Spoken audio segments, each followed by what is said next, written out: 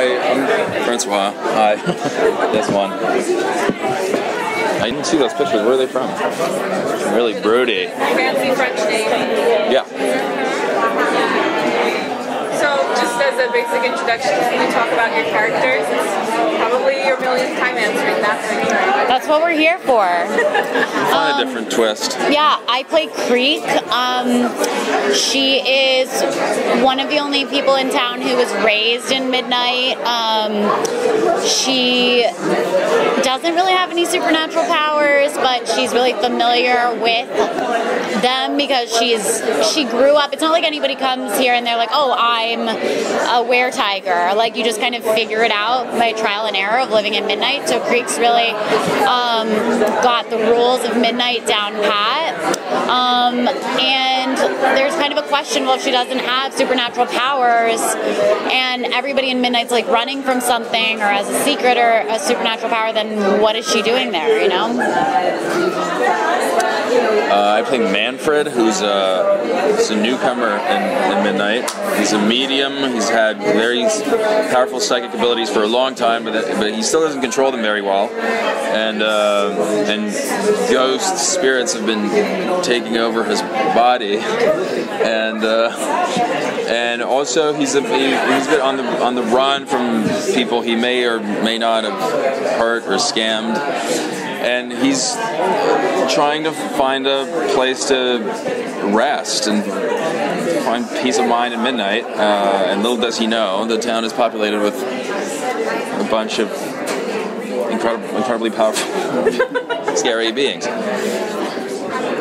Interesting. So how closely do you follow the source material when developing your portrayals of the characters? Like, can you bring anything to it that's original or fresh? I don't know.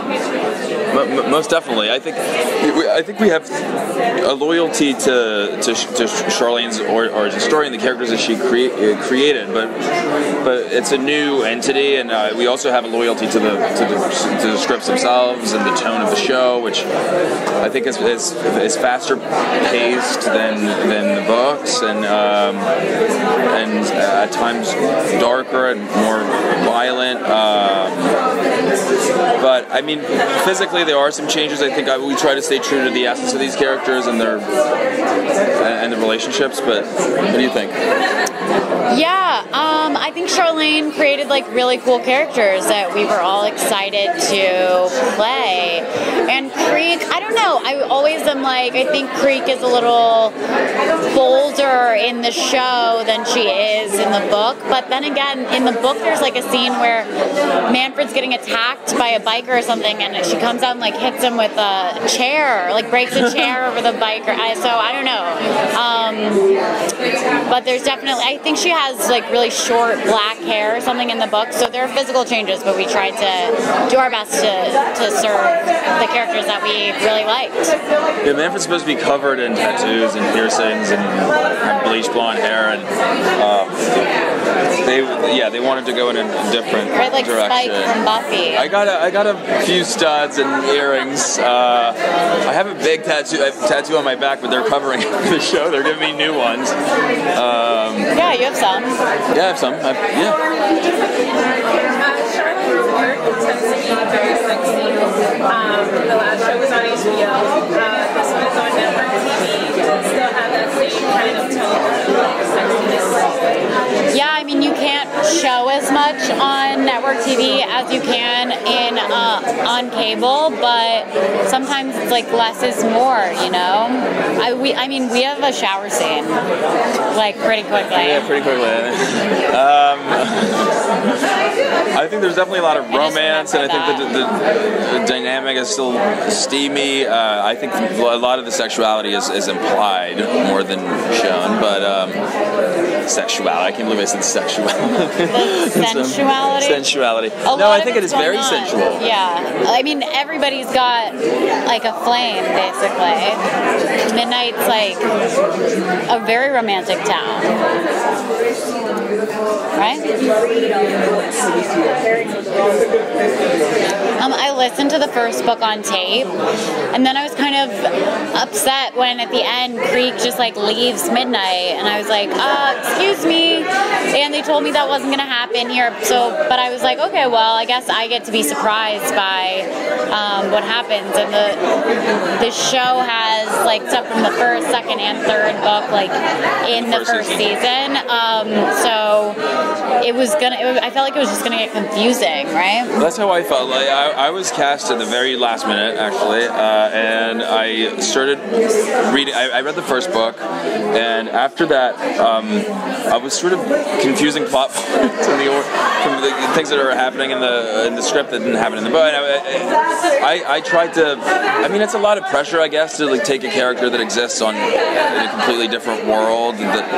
So after discussing it with Monica, the show's creator, I decided that I wouldn't read the second and third book. That I knew enough about the nature of the beast, and that we could have more freedom taking it somewhere else. Not reading it, but other people felt differently. And Dylan, who plays Bobo, like read them all in like a day, and then told us everything that happened. And I was like, "Are you serious if that happens?" And he was.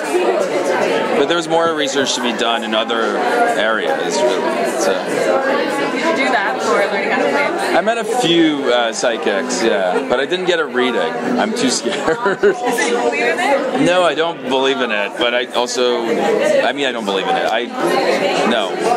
I choose to stay away from it. Okay. Because even if I don't really believe in it, it creeps me out a little bit. But yeah, I did meet a few psychics, and I thought I wanted also to ground all these visions and hauntings and something real. And so I thought a lot, and I read some about just like psychotic hallucinations or yeah. So that was cool. That's like schizophrenia. cool. Yeah. Yeah. I mean, I also know a lot about that. I have that in my... Oh, I don't want to say that. Here we go. Yeah. No, it's not me. I'm not... Let's get into it. Your pets. Skip that. My pets. You have schizophrenic pets. Yes. Right.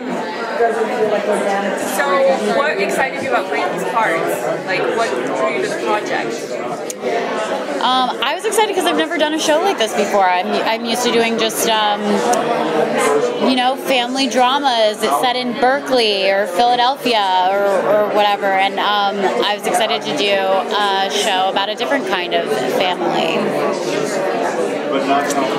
For me, it was the people involved, really. I think everyone, from the Nils Arden-Oplev, who directed the pilot,